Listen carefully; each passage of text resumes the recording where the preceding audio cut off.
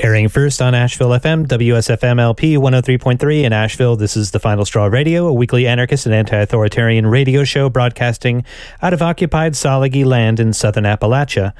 We bring you voices and perspectives from projects and struggles all around the world.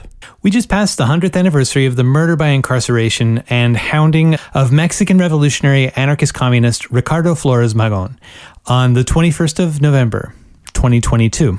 For this hour or so, I spoke with Mitchell Cowen Verter, co-author of the 2005 AK Press book Dreams of Freedom, a Ricardo Flores Magon Reader, also available for free from archive.org. We talked about RFM's life, ideas, and legacy. Apologies for the sound quality. Mitchell was on Wi-Fi at a hostel in Cambodia for the conversation. We'll link a few articles of Mitchell's in the show notes as well, but you can find much of his work at theanarchistlibrary.org. Also, Chicano anarchist communist prisoner of war Xinachli, also known as Alvaro Luna Hernandez, who is held by the state of Texas on some BS charges, had a support rally in Austin, Texas on November 21st of this year. There's a link in the show notes to a recording that someone passed us of him telling his story about a decade ago. And you can also learn more about his case and how to support him at freealvaro.net. Would you please introduce yourself with your name, preferred pronouns, and any other information about yourself that would give context to the listening audience for this conversation? Sure. My name is Mitchell Cowen Verter. My pronouns are he, him. And for the purposes of this conversation, I'm the author of Dreams of Freedom, a Ricardo Flores Magon Reader, a book about Ricardo Flores Magon. I've also published some translations of his work independently of that. Can you tell us a little bit about what brought you to write this book, Dreams of Freedom, Ricardo Flores Magon Reader? Like, where were you at? What was going on in your life? And what inspired that? Yeah, so, that came out of a weird period of my life. We were squatting in Boston, and our squat got closed down, so I just ran off to Mexico. And there, on the beach, I met two just Chilango anarcho-punks, Luis Cardenas and Jorge. It was the Año Ciudadano of Ricardo Flores Magon, and they were like, hey, you're an anarchist, he's an anarchist, we're all anarchists, you should check him out, he's a cool guy. And I was like, all right, yeah, totally. I mean, these are great guys, and I totally trusted and honored them. So, I came back up to the States, went to a Zapatista benefit, and just was like, oh, here's a book by Ricardo Flores Magon, let me check him out. And wow, I just was really blown away by just how beautiful and intense his writing is. It's really kind of unlike, it's so beautiful and so over the top in so many ways. I really want to carry the message forward. So a couple years later, I had some free time, and I just translated his first play. Here are two plays, self-published, bilingual translation, English and Spanish, with grammar lessons between the two. The objective was to kind of get a conversation between, two languages, two cultures, heterodidactic, teaching each other sort of message. Just, scanned copies at Kinko's and just, put it out with a, stapler. And then many years later, or a couple of years later, AK Press was like, hey, which I definitely wasn't, but you write a book about him. And at that time, I got a temp job at Berkeley as a person who calls and asks terrible research questions. I got fired after a month because I wasn't very good at it, but I was able to get a library card. And so with that library card, I was able to, put this together. I was really helped out a lot by Lillian Castillo-Speed at the Ethnic Studies Library, really helpful. Also, Ward S. Albo, who kind of wrote the authoritative, in my view, biography of Flores Magon, Always a Rebel, was very helpful, influential. He just passed away this past year, really a great, tremendous loss for just the world of, radicalism, of Flores Magon scholarship. Of, he knew Nicholas Bernal, who was one of Flores Magon's old comrades, and just did a lot of great work. Also, we lost another great scholar, Saul Neely, who as my philosophical compatriot, we're both students of the work of Manuel Levinas, who's the philosopher of the other person, and he combined that philosophy of otherness with a focus on Tlingit or Cherokee culture, and did a lot of really amazing work in prison education and Cherokee Tlingit culture, and as well as French and German philosophy, which is how I know him. So cool. Yeah, thank you very much for that. And would you talk a bit about, like, give sort of a framework for people understanding Magon, maybe talk about Ricardo's life, just sort of a thumbnail sketch of where he came up and what all happened? Cool. Yeah. So that's a pretty large question, so feel free to ask me any directed questions. But, the history I lay out in the book is, there's colonization, of Mexico by the Spanish in the 1492, 15th century. And that brings the church, that brings the imperial power of Spain, and it brings the economic depredations of, I think, pre-capitalism. And that went on for a good 300 years.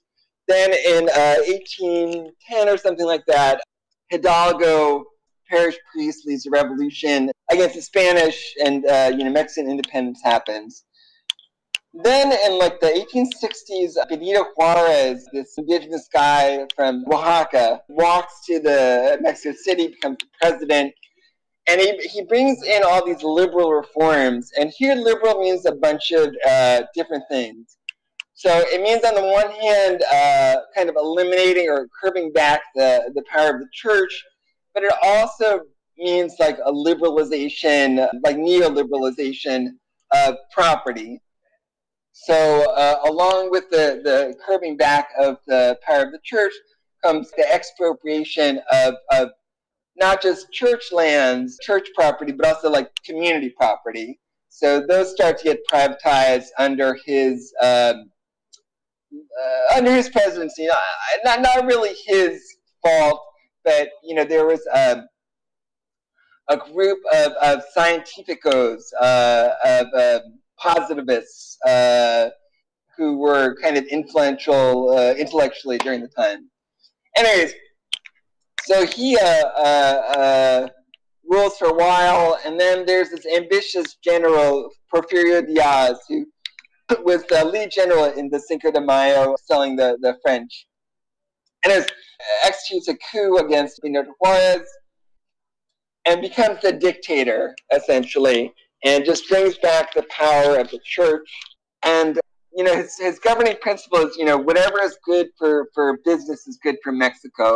So really ramps up the exploitation, the resource extraction from Mexico, invites in U.S. capital, allows them free access to particularly the mines in the Sonora in the north, and then I think to tobacco and coffee in the south.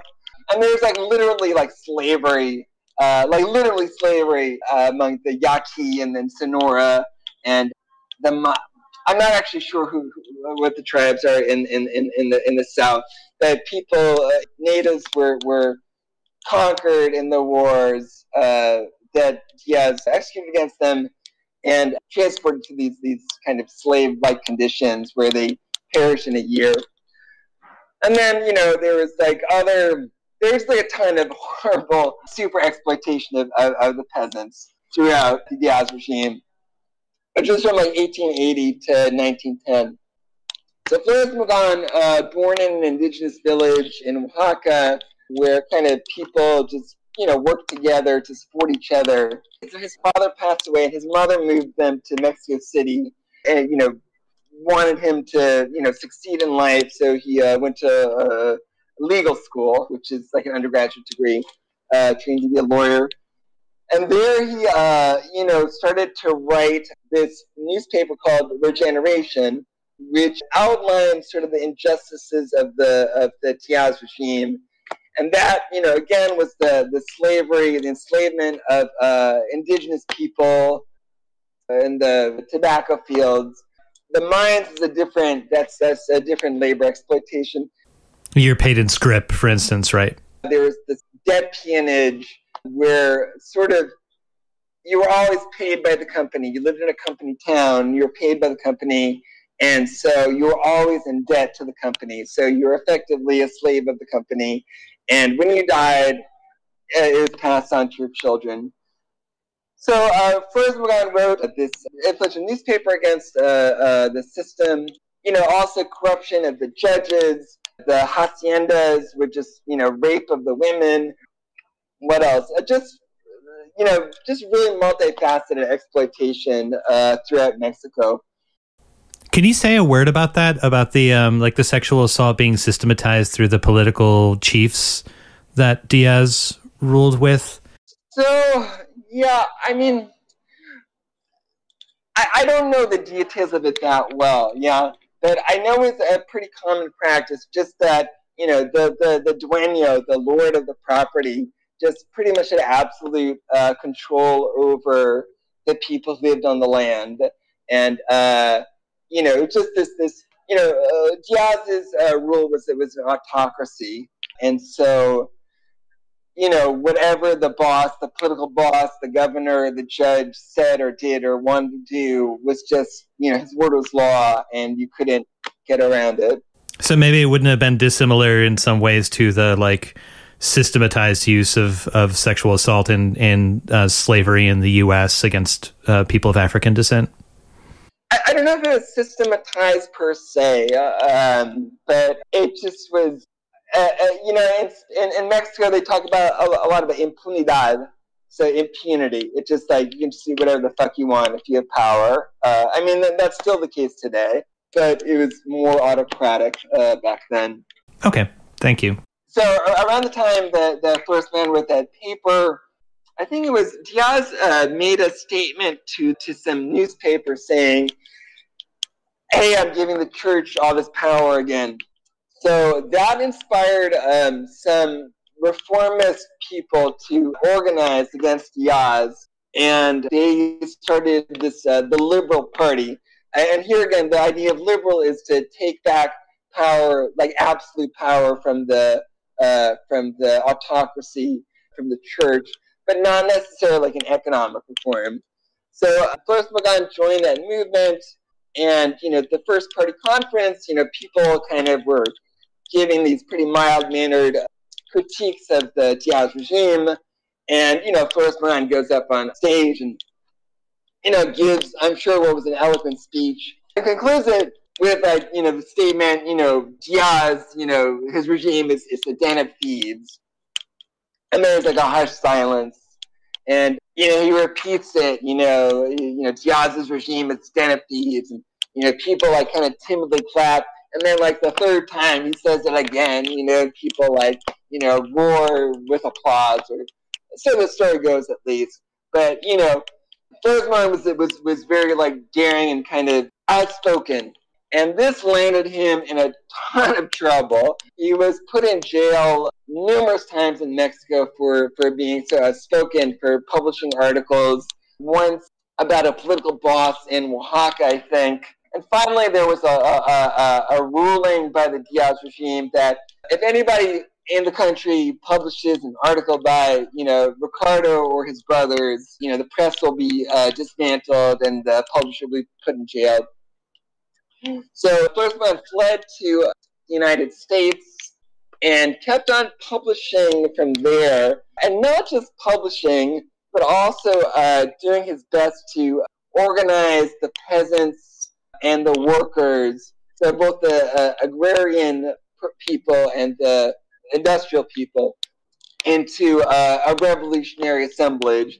So coordinated, I mean, it's pretty fucking incredible. I mean, it's sort of pre-internet social media, I guess. But he would, they publish these newspapers, Regeneration, and this would be, delivered to these small villages where, the agrarian villages, and then also to industrial towns. And, a lot of those people were illiterate.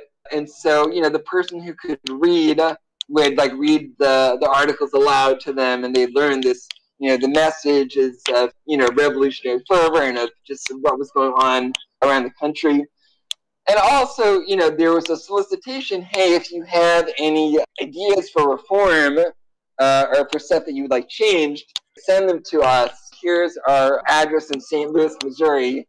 And through that channel, they were able to kind of collect all these recommendations for reform. While that was going on, Flores Magón was survived like a couple assassination attempts. And I think was put in prison at least once. This is like between 1904 and 1906. An agent from Mexico broke into his offices and tried to kill him, but he jumped out of a window, something like that. So they moved it to St. Louis, Missouri, and was getting solicitations from there. Agents were always pursuing him. So first the Mexican government was sending agents, and then the U.S. government was, and the Pinkertons and the Thomas Furlong and private agents. So Flores Magón went from Texas to St. Louis to San Francisco to Montreal to Toronto to Los Angeles, all fleeing persecution, and landed in jail at least 4 or 5 times in Mexico and in the U.S. for his political activities. Anyways, that's a big part of the story. I mean, he spent like a third of his life in jail because he was so outspoken against the depredations of the state and of capitalism. Anyways, so in 1906, they published the PLM, the Partido Liberal Mexicano. They published this program for reform. And it's this huge list of recommendations for agrarian reform, for land reform, for industrial reform, which really was unseen until then. And parts of it were so forward-looking that they became integrated into the actually quite progressive Mexican Constitution. The Article 123, the labor laws in Mexico, are sort of drawn from that initial visionary document. So that was one of the initial steps or achievements of Flores Magón, the Partido Liberal Mexicano, and his cohorts. And then also the method that they use to draw that from their readership is also pretty amazing for the time and with the resources that they had available, right? It's amazing from the time. I mean, so there's this whole network of special delegates who are these people who just kind of run messages between various clubs throughout Mexico, throughout the southwestern United States, particularly along the borders of Arizona and Sonora. Yeah, I think those are really the hotbeds. And some of those dudes are really interesting. There's this guy Palomares, who is this Mayo Indian who also grew up in this utopian anarchist community. Was running stuff between the mines in Cananea, Sonora, and the Yaquis who were enslaved doing, I think, timber production. I actually don't remember right now, sort of enslavement, what they were farming. And he attempted to assassinate the dictator. Just a really interesting character. Another, Mercedes Guerrero, ran between the mines and the... Anyways, a lot of interesting characters were delivering messages to and fro. That, and then, people were somehow transmitting messages to this center in St. Louis, Missouri, which oftentimes Flores Magón was not even there, because he had to flee for his safety. Oftentimes it's only Librado Rivera, another member of the junta, who was kind of taking care of the manual compilation of all this stuff. So yeah, this was also their downfall in certain ways because, as everyone knows, OPSEC is pretty hard, and that sort of distributed information gathering leaves open the possibility for a lot of infiltration, a lot of spying. Even when you're encrypting, like they were. Yeah, and it's actually I think either once or I think twice he was thrown into jail on that for that reason, for violation of the postal code, which was, I can't remember exactly, but it's sending probably like revolutionary messages by post or perhaps interfering with another nation's politics from the United States by post. But so yeah, they were reading his mail and threw him into jail, I think twice for that. And that takes us to 1906. In 1906, there were a few ambitious but failed attempts at revolution throughout these small towns in Mexico. I think Flores Magon goes to jail again in 1907. And then in 1908, I think even from prison, the Partido Liberal Mexicano was able to spur another set of revolutionary attempts in 1908, but those also were kind of too scattered to really be successful. And then, but that sort of, the 1908 arrests brought him into the focus of North American, USA, socialists and communists and anarchists. People in the U.S. Started to speak out about the way that Flores Magon was treated. And then, John Kenneth Turner went down to, the Yucatan and I think Oaxaca, a few different places in Mexico, and wrote this incredible book, Barbarous Mexico, which just described in very unsparing detail just the horrible conditions that that these people in the mines and in the haciendas, the tobacco farms, were put under. This whole thing about that Diaz, the dictator, would go to war against these Indian tribes, seize their lands. When they fought back, not only would the lands be expropriated from them, but the people would be sent to these slave camps basically, and would be worked to death, literally, they would die within a year because they'd just be worked unsparingly. Anyways, so John Kenneth Turner became involved. A couple other prominent socialists became involved. Emma Goldman, Alexander Berkman became involved in their movement. But Flores Magon was put in jail even more. And then in 1910, he gets out of jail. And, with a huge uproar, or huge celebration, I seem to remember Emma Golden was kind of instrumental in raising the funds to help him get out, at least once. But this was on the eve of the Mexican Revolution. And Flores Magon sort of knew that it was going to break out, wrote a bunch of gorgeous pieces about how, not only do we have to struggle for political reform, we have to expropriate the land and the industries from the capitalists who are exploiting, the working class and the peasants.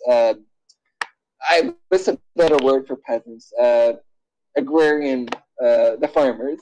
Campesinos? The campesinos, thank you.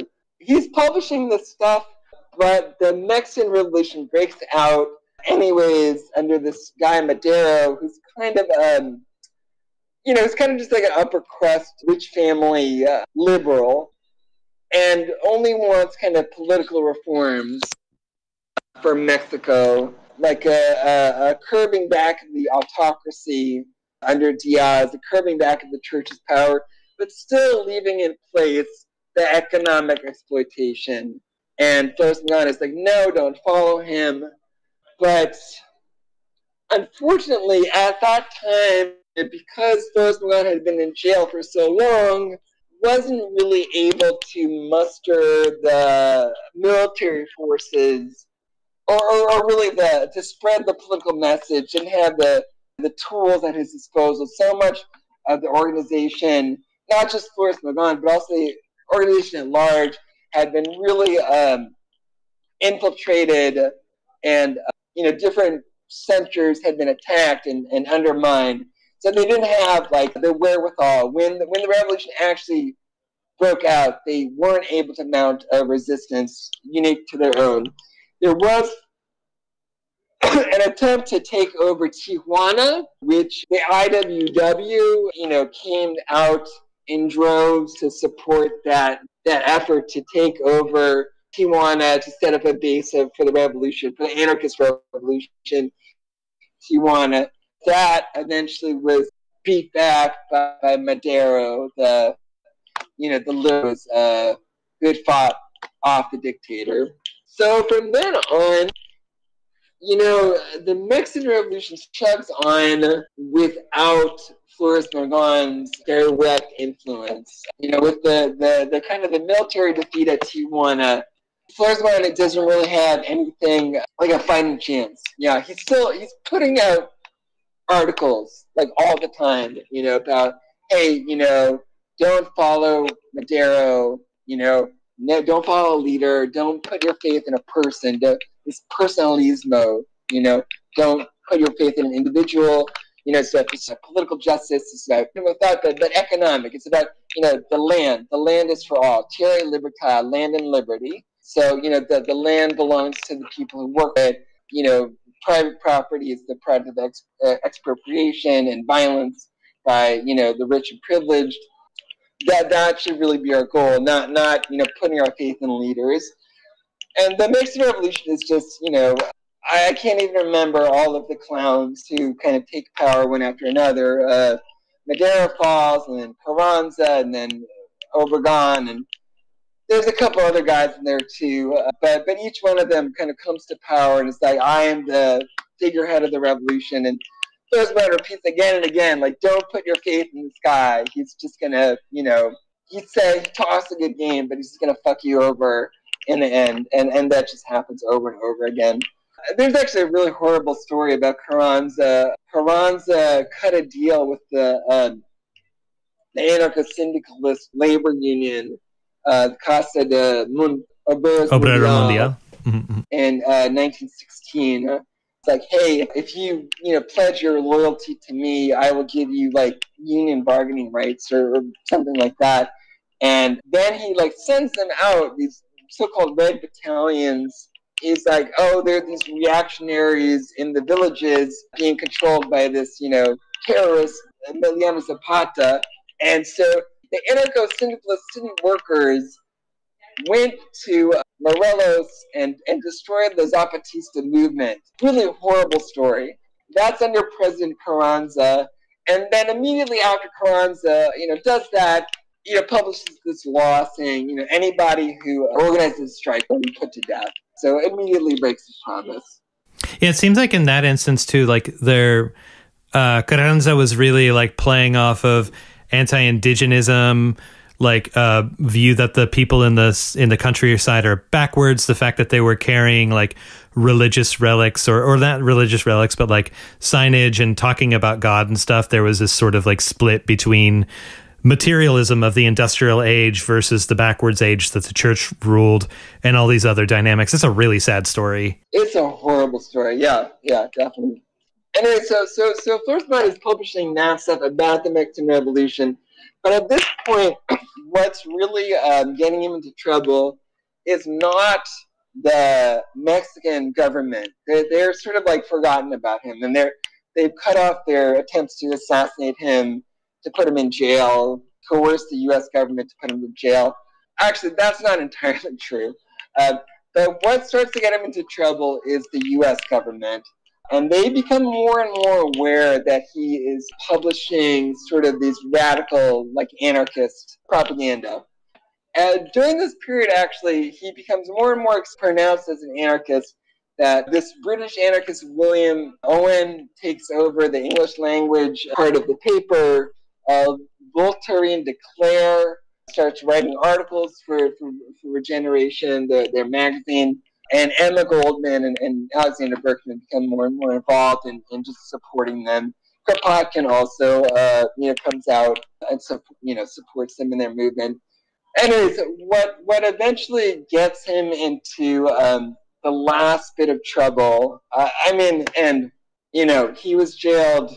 At least like five or six times. Was again spent like a third of his time in prison. A third of his life in prison. What finally gets him into jail, like the last time, is when World War I breaks out, and Flores Magon writes this article saying, hey, don't go to war. The only reason that you're going to war is to protect the property of the rich. There's like no, your country and versus my country. There's no. That's an illusion. That nationalist fervor is an illusion. and it's the plotting together of the state and capital, and basically you're just fighting for your own exploitation. That happened at a really bad time. So that's 1917, 1916, and President Wilson. There's actually a bunch of laws, but Wilson, I think, published these anti-anarchist laws, anti-sedition laws, and then on top of that, there is explicitly anything that is given, any talk or any propaganda promulgated which is against the war effort, that will harm the war effort, is punishable by imprisonment and whatever else. So, that Ricardo Flores Magón was so outspoken against the war, against capital, against the state, is finally what does him in, and landed in jail again for an absurdly long term. I mean, at this point, he had been imprisoned. It was like a 20-year term, I think. Oh, a 20-year sentence, yeah. He'd been imprisoned so many times and had lived such a rough life that his health was pretty gone, would not survive it. And so he eventually died at Leavenworth in 1922, imprisoned for his agitation, for his anarchist. Yeah, and announced as November 21st, so we're about to hit the 100th anniversary. Right, yeah. Yeah. Well, thank you for that exhaustive, it's like you said, it's such a long, and storied life that person lived. And like you said, with the position that he was in with his health by the end of his life, there were times when he and the others were living on they were on the run basically from in the US. They were on the run from 1900, 1904, whatever, in Mexico. And then in 1905, they maybe had a couple of years before they started getting really chased down. And then they were jumping up to Canada and across the United States and all over, not being able to carry jobs because they were in hiding from Furlong or from the Pinkertons or from the US government or from the Arizona or Texas Rangers. And just so eating very little, sleeping very little, in prison. He's been sick since, he got sick when he first got incarcerated in Belen prison in Mexico City for his early activism, against the Diaz regime. So one thing that strikes me from reading through the biography that you published in the beginning of Dreams of Freedom, and also I read Bad Mexicans by Lettel Hernandez, recently. But there's all these critiques of other revolutionary leaders from Mexico or from abroad, the New Times from France or whoever, saying why don't you go down there and do the fighting? And none of them seem to understand the fact that his body is just his eyesight is going, he walks with a limp, his lungs are super weak. All of these bits of incarceration, in the US, whether it be in Washington State or in Arizona or whatever, there's always this fear on behalf of his loved ones or supporters and expectation or hope by the authorities that he will die in incarceration. Anyway, thank you for telling that story. It's insane. No, and you called it. He was in prison in Mexico again and again and again, and then goes up to Texas, and then I don't know how long he was in Texas, but Diaz sent an agent to assassinate him after. I don't think it's more than a year that he lived, without trouble, and then goes up to St. Louis and. It's insane, yeah. So, I've got a couple of questions pointing back to some of the some of what you've talked about, or some of the points that you made in other articles that you've written. So, to go back to the PLM, the Partido Liberal Mexicano. So, a lot of the Benito Juarez era was under the banner of this liberalism, and they had this struggle with over the decades. They had to struggle with the conservatives, who were more closer to monarchists, or were into the church having much more control. They definitely were reactionaries that didn't believe in any degree of even representational popular control. And so they had these struggles around things like series of laws like La Reforma. And this is where things like slavery was abolished officially, which is why there was so many struggles in Texas with Sam Houston and his bunch, because all these Americans were coming down and trying to take space where they could have bring their southern Southern held slaves like down to these territories. And oh, wow. And so like, and there had been slavery under, you know, in the missionary system too, under the Spanish and early Mexico. So this is like super important like reforms to push. But so the PLM was developing as a movement, as primitive accumulation into the hands of Anglo magnates and Mexican aristocracy under the Porfiriato, as they call it, like the Diaz regime's time, cemented. And seeing the displacement, enslavement, and murder of indigenous communities around Mexico, notably, as you mentioned, the Yaqui, who were moved for forced labor to Oaxaca to work in plantations, and also were just like moved around, and as was covered in that journalism. But though the PLM itself started off fighting for enforcement of those reforms from the Reforma era that were won by liberals to defend, like, to a degree, indigenous land titles and an end to slavery, can you talk a little bit about how the PLM like engaged with indigenous autonomy developing during this time? Like, they were actively engaging, trying to get Yaqui and Mayo and like other indigenous communities to join the FOCOs of the PLM and like foment revolution with them, right? That is true. I don't know the ins and outs of how that all worked. I mean, so, you know, there's a really distributed movement throughout Mexico and the United States.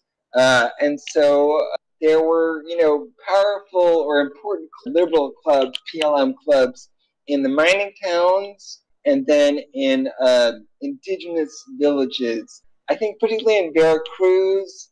I'm not entirely sure who was with the Yaqui per se.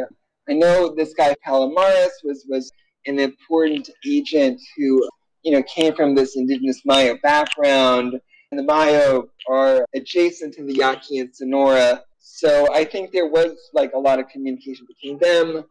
I know that Tarahumara and I think it's the Cocopa, but I might have that name wrong. In Baja California, we're very involved in the struggles in Tijuana and the north of the country.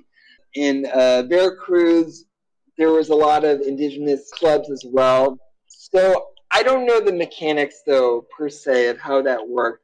Other than that, you know, again, copies of the manifesto and of the newspaper were sent to the villages and to the mining centers, read to the people, so they could learn about these ideas or learn about this program, work towards it, and they were constantly being solicited for their ideas and opinions. There was always kind of news stories being published about their despoilation and degradation and exploitation. And, you know, there are various agents and writers and, you know, throughout all of these locales writing about and agitating for their liberation. If you would like to support The Final Straw, you can subscribe to our podcast via various platforms, follow and share our materials online, as well as give us feedback via the links at tfsr.wtf/tree, as in Linktree. To support our transcription work and wider project, you can subscribe to us via patreon.com/tfsr. You can also buy some merch or find donation methods at tfsr.wtf/support. The Final Straw is a proud member of the Channel Zero network of anarchist podcasts, and here's a jingle from another member of CZN. Hello, and welcome to Live Like the World is Dying, your podcast for what feels like the end times. I'm your host, Margaret Killjoy. You can find my podcast wherever you get your podcasts or get them from the Channel Zero network.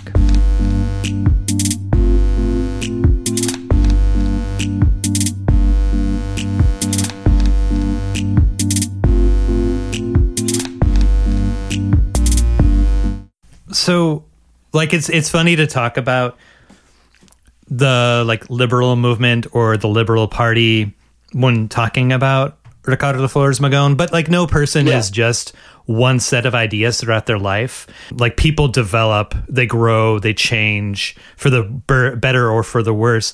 But so RFM and his siblings and other comrades like came up through this liberal framework as we are identifying the rights of the individual, the rights to like have a say in governance, the right to a private holding of property as a defense against like against dictators or what have you.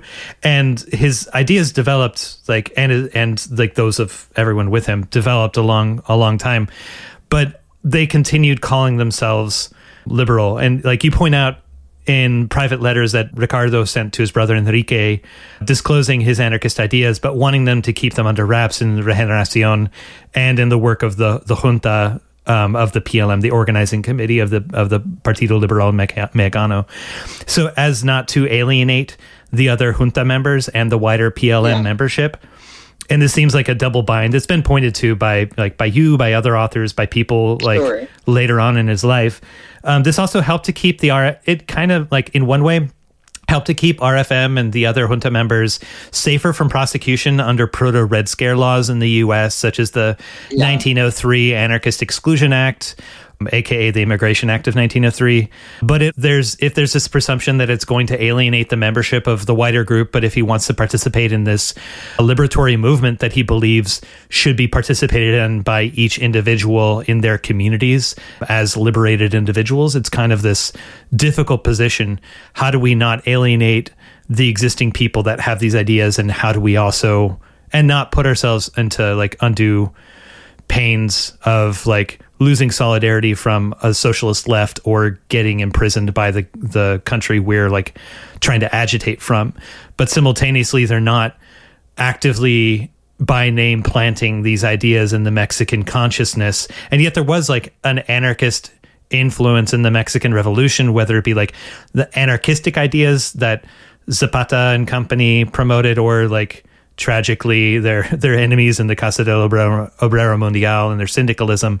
A lot of these ideas, a lot of these people had read Regeneración or its related papers for a long time, and these helped to plant the seeds of what would later become the Mexican Revolution. I wonder if you could talk a little bit about your views of where you think he was coming from and what you think, in your understanding, the impacts of that was. Yeah, so it's a complicated question. So the liberal movement in Mexico is, I'm not an expert in it, but it's variegated. And a really important thing is, it was this guy Benito Juarez, who was this indigenous, dark-skinned guy, who walked from Oaxaca to Mexico, became the president, and, made popular education a right for all indigenous, for all people. Who really did struggle for the rights of the people. At the same time, though, the liberal movement came with other aspects, as well as fighting off authoritarianism. It also promoted, this private property, acquisition of private property. So it's a complicated movement. Identifying yourself with the liberalism of Juarez, the great, indigenous president of Mexico, who really fought for the people, I think that's a good thing. Yeah, and you yourself seem to be very aware of all the great things that the Juarez's movement in La Reforma did for the people of Mexico. So I don't want to downplay that. Anyways, why did Flores Magón identify as a liberal, and when did he? That is a good question. So in 1901, the liberal movement per se restarted. So it's the 1860s under Juarez, and then there was this dictator, the conservative Diaz, the Porfiriato. So in 1901, there was this coalition of, kind of wealthy liberals and more radicals like Flores Magón. So it was a pretty broad-based movement, politically at least. And they were all dedicated to this singular goal, which was getting rid of the dictator, who was just bringing this unimaginable suffering and degradation to the people of Mexico, expropriating the land, enslaving the people, et cetera, et cetera. So I think that coalition was politically important for the immediate aim of getting rid of the dictator. By at least 1902, Flores Magón was publishing The Conquest of Bread in translation, or commissioned a paper to do so. By 1901, various, not just Flores Magón, but other, so-called liberals had read and were aware of anarchist thinking from Proudhon and Kropotkin and others.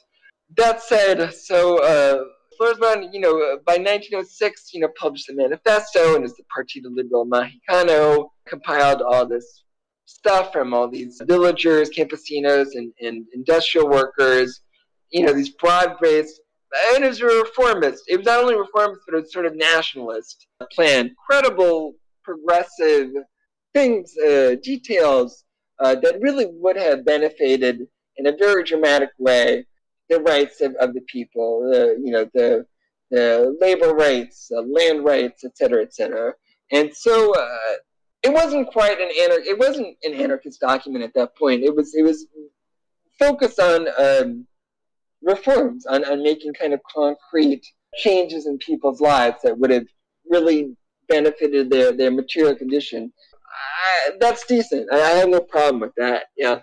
At the same time, though, Flores Magon was becoming more and more anarchist, or maybe always was anarchist, yeah, but he wasn't open about it.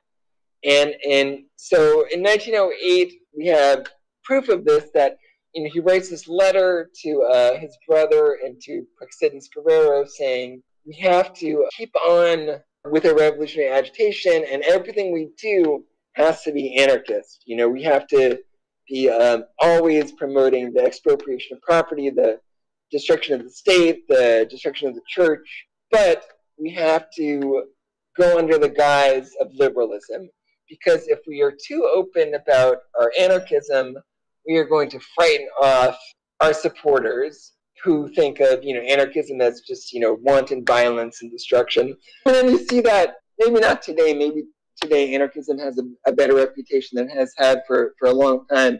But anarchism is commonly just associated with just like destruction, just mindless destruction.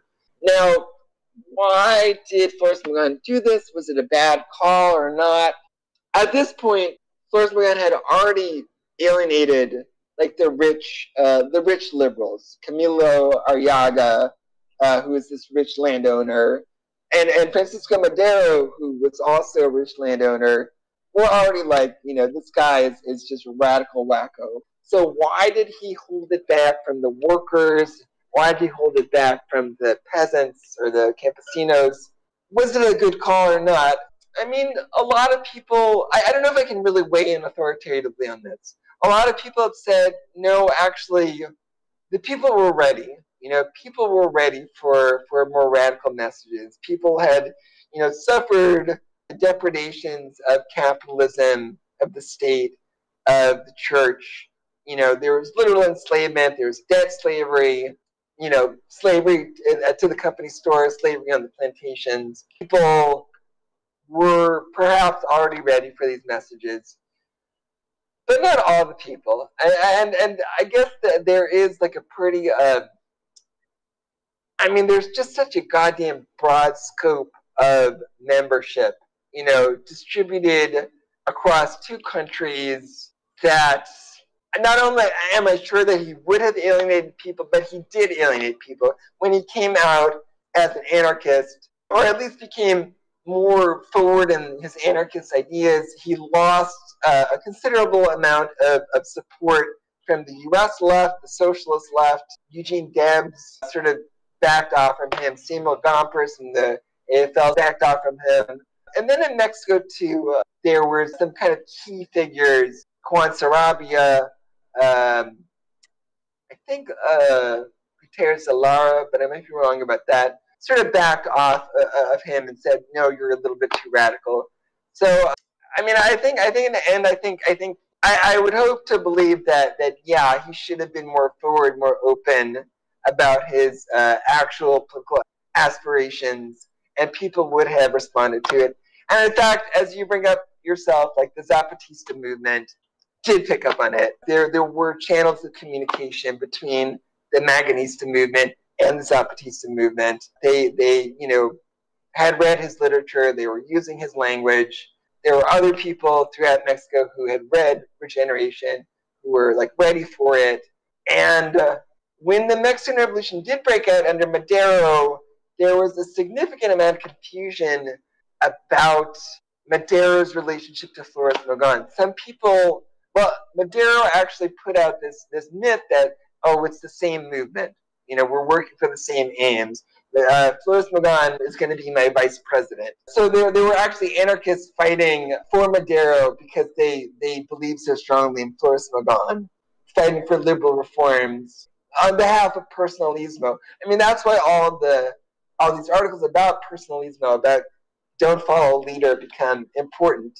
It was sort of a little bit too late to make that distinction once the revolution had broken out. I mean, he did even before then speak about, don't put your faith in politicians. But yeah, at that point, I think he hobbled himself and his own possibilities for his own anarchist vision of the Mexican Revolution by not sufficiently, propagating his message beforehand. Mm-hmm. Yeah, and I don't know, like, yeah, I guess I can only speculate so much, but yeah. Yeah. I mean, as like a media producer myself, like I can kind of see this idea of like, well, I gotta curate the message so that I don't like, push too many people away, don't blow their minds too much, but you'd sort of like wean them on this or whatever, which is kind of patronizing. Not kind of, it is.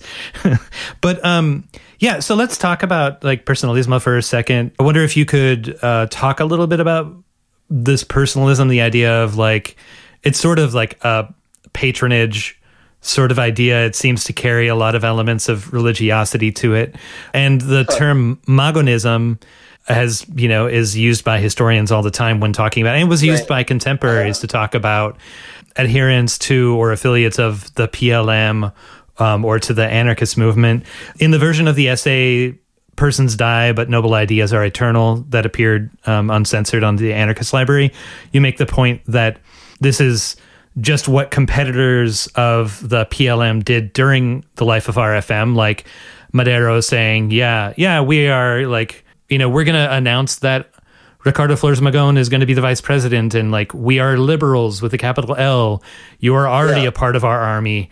And then also what his co-opters did in the Mexican state, and historians have done frequently since, but co-opters since his death, attempting to like bring him into the fold of the history of revolutionary Mexico that they claim the mantle of, and that they present that they are in the long line of. Does that make sense? Like bring him into the rotunda of like, a lot of stuff to say. So in his second play, there's a character in the play, and he makes some declaration about how the people should be freed from capitalist enslavement, what have you. And the villain is like, "Are you a Magonista?" And the character's like, "No, I don't follow anybody. I believe in human liberty. I believe that people should be free, but I'm not a follower. I read Regeneration. It's a great newspaper, but I don't idolize this man. These are great ideas."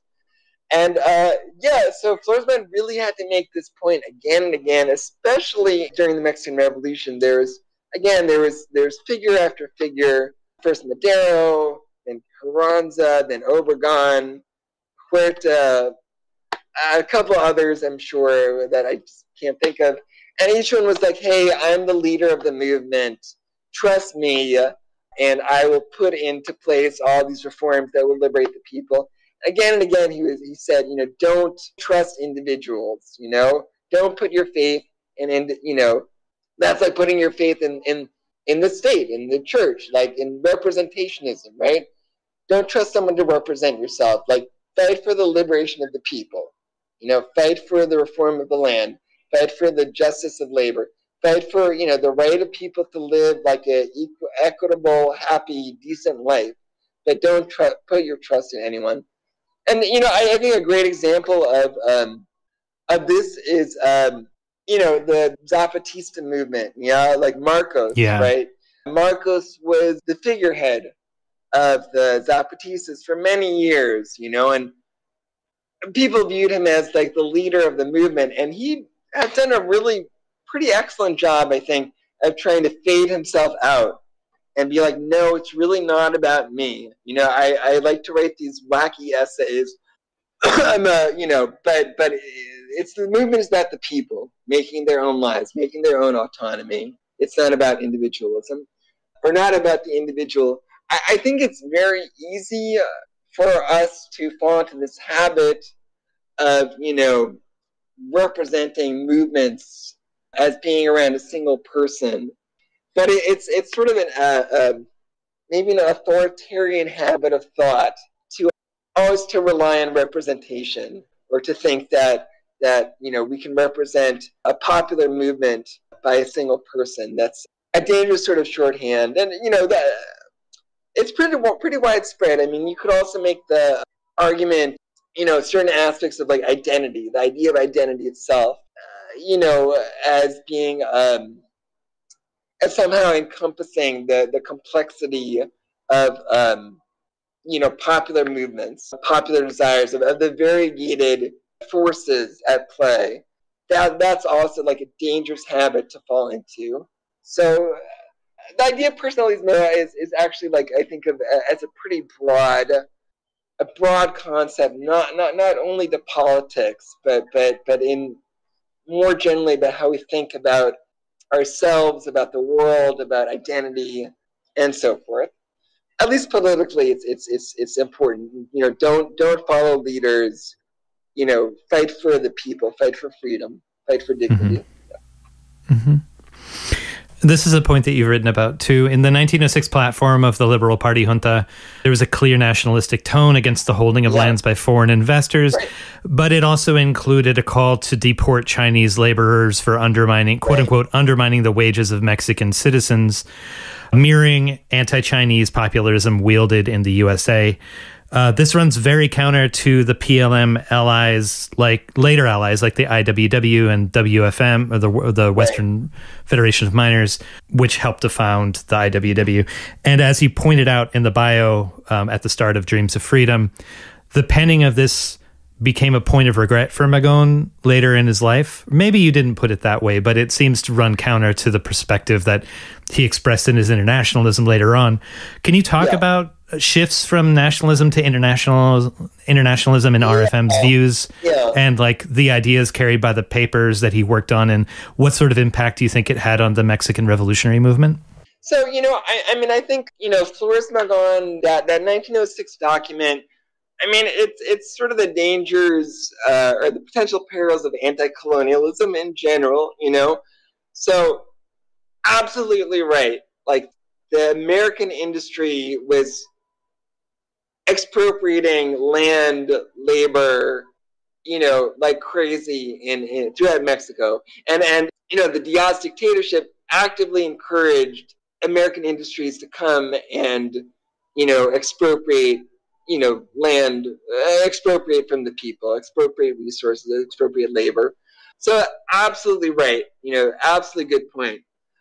However, there was this nationalist tone which carried over to this anti-Chinese sentiment, and there's this language throughout the text of the la patria, la patria is it's the country, but it's also like the fatherland. It's this sort of very macho language throughout the document, and it's sort of like foreign capital is kicking us down like we're a bunch of wussies, and we have to like stand up for our manhood and push back the foreigners. So that was a thing. I also have to say that I don't know whether or not, but his brother Jesus married a woman named Clara Hong, Hong. I don't know if that woman was Chinese. I don't know if Hong is a common Mexican name. So there might be something else there too. Something not personal, but something weird about the anti-Chinese part. And that anti-Chinese provision may have, probably did not emerge from the mind of Flores Magon himself. It probably was solicited from the readership. From the readership. And it is true, I mean, we all know that, surplus population leads to a lowering of wages, and that, importing people who work for less, is hard on the economic welfare of the working class. That's true, But the answer to that is not to insist on their exclusion, but rather to kind of fight for the internationalization of labor rights. Anyways, so later in his life, as Flores Magon moves from Mexico to the United States and becomes involved with the U.S. left. So, the U.S. socialists are helping him out. The IWW is very involved in organizing the mines in Cananea, in Sonora, in Arizona, which is exactly the same places where the Flores Magon party is. So those two movements kind of flow together in a lot of interesting ways. A lot of the people who were special delegates for the Flores Magon movement were also, for the Magonista movement, were also members of the Western Federation of Miners, who was the early version of the IWW. So there's that aspect of internationalism. And then, like, as time goes on, he becomes more and more cognizant or pronounced about realizing that the scope of the struggle is not just this national elimination of the church and the state and capital, but an international struggle, and that really comes to a head during World War I. During this, why are you going to war against the people from another country? They're not your enemies. The enemy is international capital, the state system. And, all men are brothers, all men are exploited, and women, whatever, all people are exploited, and we all have to, fight together to liberate humanity as a whole. So, yeah, that's an important trajectory, the movement from his early, I don't know if it's his early or if it's the party's early kind of nationalistic tenor to his internationalist statements later. So I guess I had one other question, and that would be about Ricardo's legacy. I became aware of Ricardo Flores Magón when AK published this book, and simultaneously was learning about the Magonista groups, or, there I am using that term. But yeah, sure. It's hard not to. Yeah.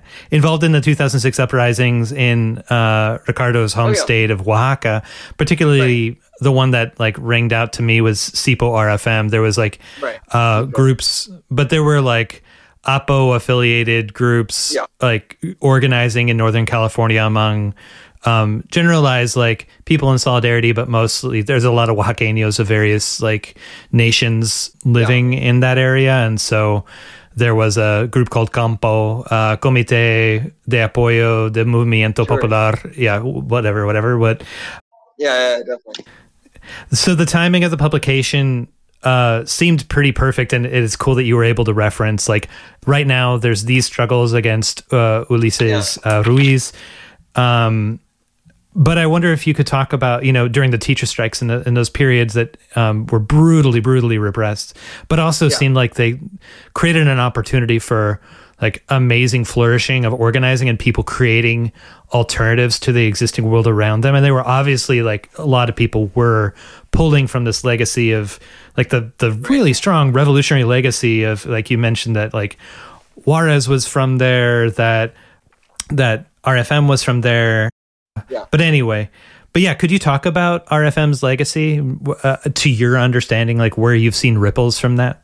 So about the SIPO and all of that and the Oaxaca 2006, I unfortunately was not down. I was down there in 2005. I missed that everything in 2006, but I did I did a little bit of activism with them. I got busted by the government for doing that, so I just wound up doing journalism about it instead. And dude, it's the same shit. It's the same fucking shit. Like 100 years after Flores Magon, it's the same stuff as always. Yeah, it's capitalism and the state is down there. Just creating misery in manifold ways. Enslaving people in the tobacco farms again. I think now it's moved on to like the narco-terroristas, drug manufacturing as well. Again, there's impunidad by the government. There's miscarriages of justice. There's wanton, just murder of activists. Just all kinds of crazy shit just happening all the fucking time down there. Like that is really like the normal state of affairs I think maybe throughout the world, just this horror, this ongoing horror, this ongoing like resource extraction, human degradation is just constant. I was amazed to see, you know, just the same shit that Flores Magon was writing about 100 years ago still goes on all the fucking time in Mexico. Anyways, to the point of Flores Magon's influence, you know, he's a brilliant writer. I mean, he's just so ardent in his belief. His heart, you know, his body might have been worn away from imprisonment, from running around all the time, but his belief is so beautiful, so strong, so pure. His language is magnificent. I mean, it's sort of like over the top, at least for our like, you know, white boy ears, you know, but it's gorgeous. It's gorgeous language. It's gorgeous thinking, and people have read it and they love it. And it's a powerful message. It's been widely influential.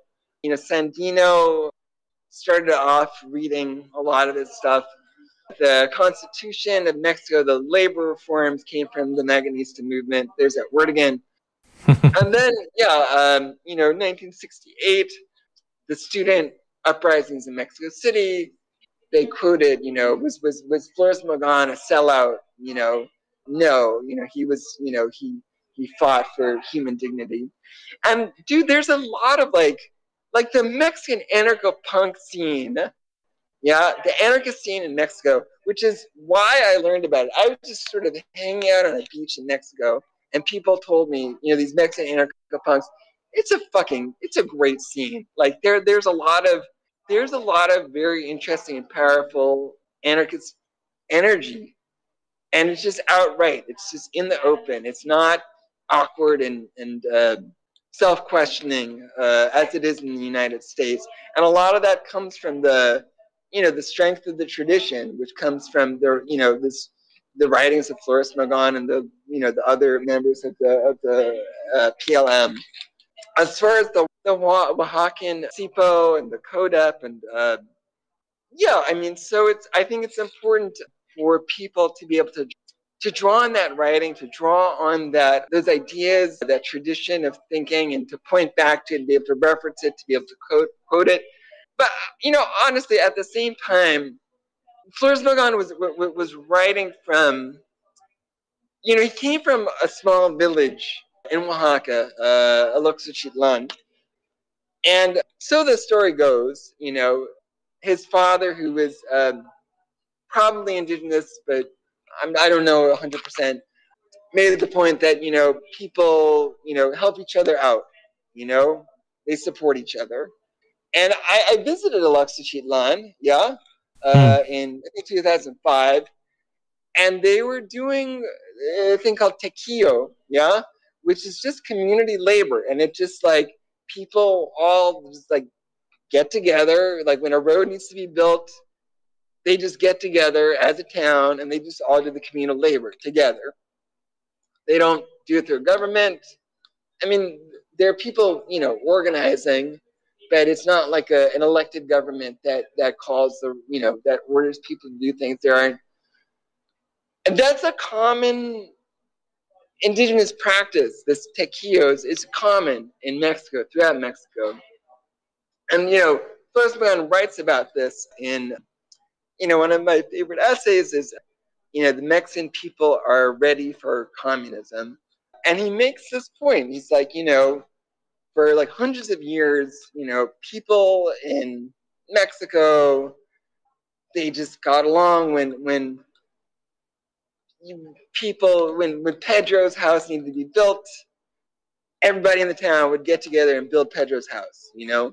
People, you know, just took from the land. They, you know, where I am now, you know, I'm now in Cambodia, and the guy made the same point. It was like, hey, there's all this rice fields, and it just belongs to the community. People just go out and they just harvest rice. It's just out there, and just people just take it.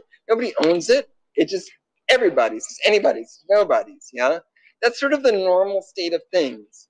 That's just how people live together. That's how it is in indigenous communities and actually in a lot of the world. I don't want to mystify, this idea of indigenous. It's just how people get along. And there's only, Flores Magon makes the point in his essay, people only were aware of the government when the taxes were levied or when Diaz would come by looking for soldiers for the army, But most of their life, they were just sustaining themselves. They were sustaining their family. They were sustaining their community. They were being supported by their community as well. That's sort of the normal state of affairs. So that's my way of saying that, yes, Flores Magon has influenced indigenous movements in an important way, but also, the roots of anarchist thinking are already indigenous, at least in Flores Magon. I mean, this idea, it's not a complicated idea. Yeah. Anarchism isn't a complicated idea, just like, help each other out, don't be greedy, don't be a jerk, just help each other out. And that's the declaration of this is mine, this is not yours, is a weird move to make. It's an imposition of force by the state, by the capital, by the church. And most of humanity doesn't actually think and doesn't actually act that way. It's this weird imposition of power, and we just need to get away from that. And for most of human history, people have lived like that, and that those are communities which are indigenous. But there's nothing magical about indigeneity. It's just that's the way people are. They just work together. Well, cool. Yeah, thank you for that. That makes a lot of sense. And I like the way that you ended that, like, with simplicity. Mitchell, are you working on any other projects now, or is there any places listeners can find more of your writings that you'd suggest? Sure. So I have a bunch of stuff on the Anarchist Library. So my actual project is called The Anarchism of the Other Person. And it's basically the idea that our liberation, our being, our existence is actually constituted in and through other people. Yeah, even the idea of the ego, of I myself, I am for myself, this kind of Stirnerite line is this weird authoritarian, well, it's autarky, it's self-rule, yeah? It's not anarchy, okay? Anarchy is the disruption even of egoism and individualism. And our existence is, materially and genetically produced from and through other people. Kropotkin makes this point 100 times, that we are born into this world made by other people, So how could we even begin to think this is my thing? Anyway, so I've been working on that project more or less for a super long time, and I published things about it. About 10 years ago, I started to combine that line of thinking with like feminist writings, particularly around like care ethics, mothering ethics, nurturing ethics.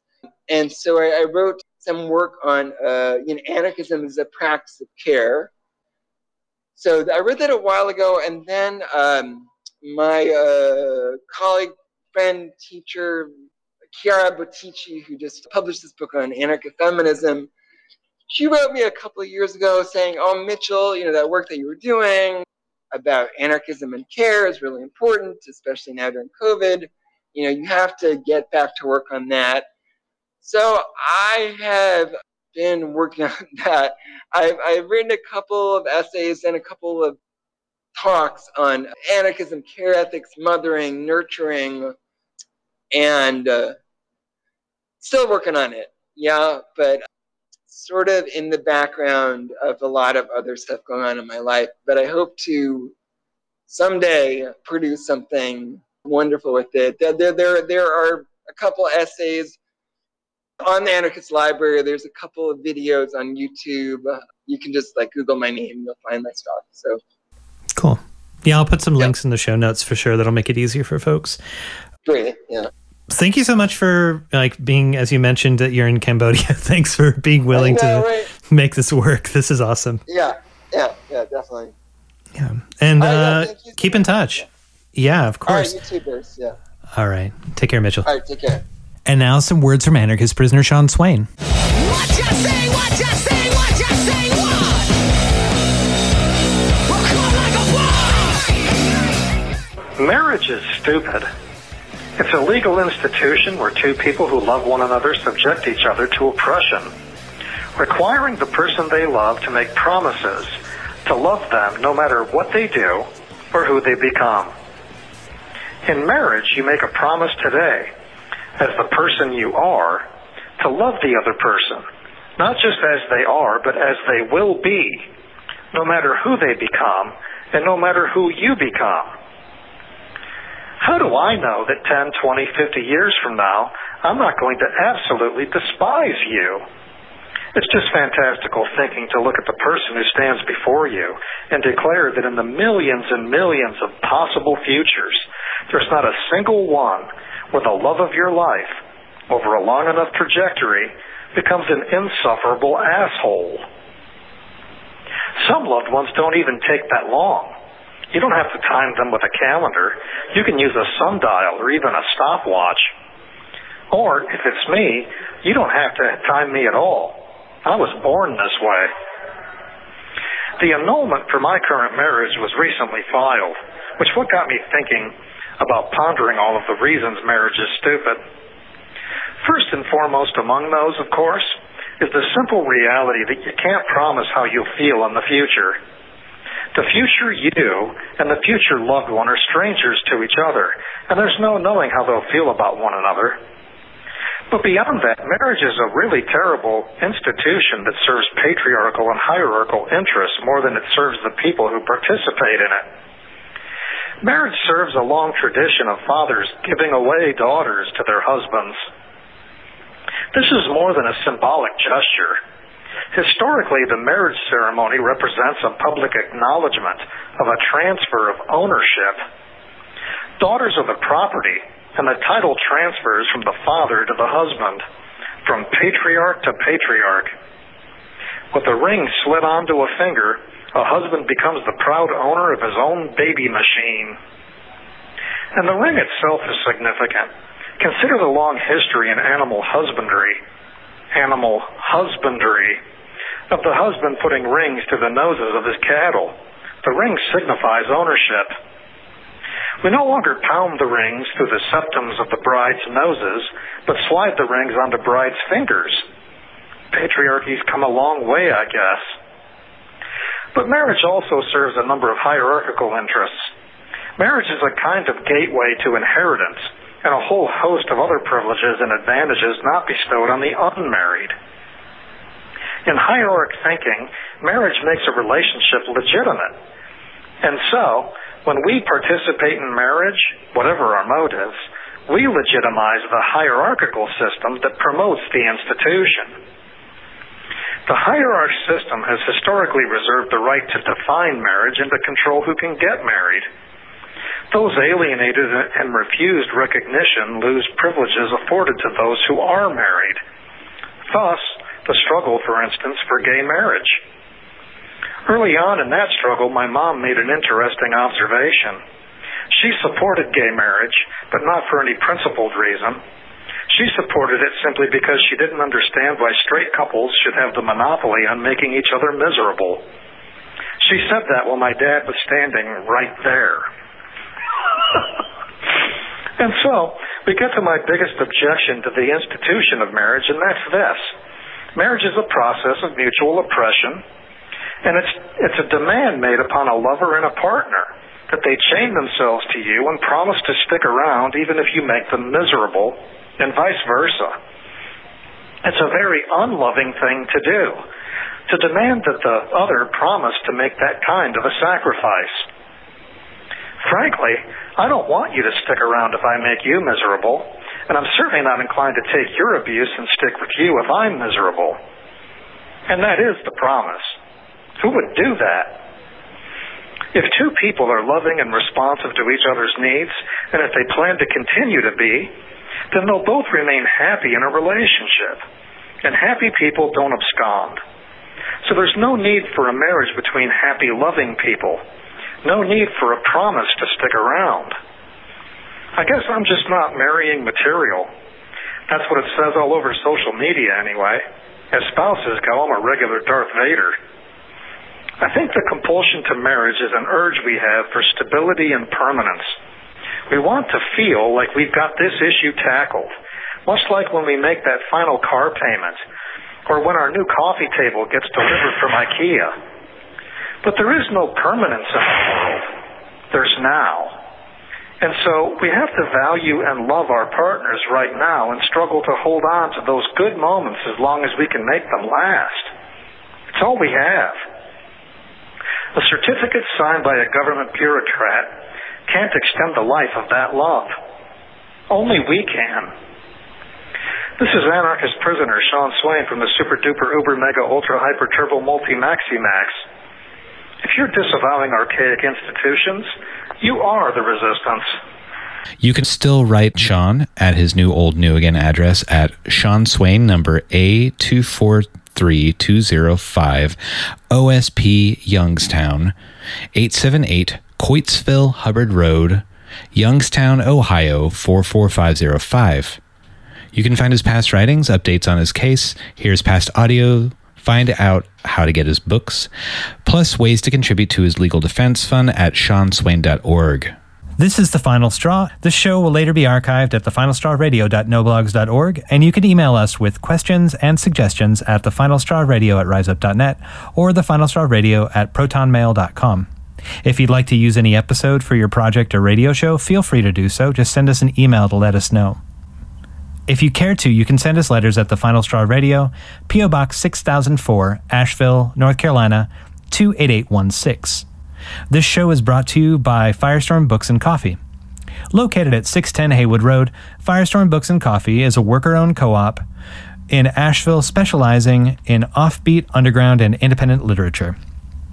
You can find a catalog of Firestorm's books and zines, plus a full calendar of events up at their website, firestorm.coop.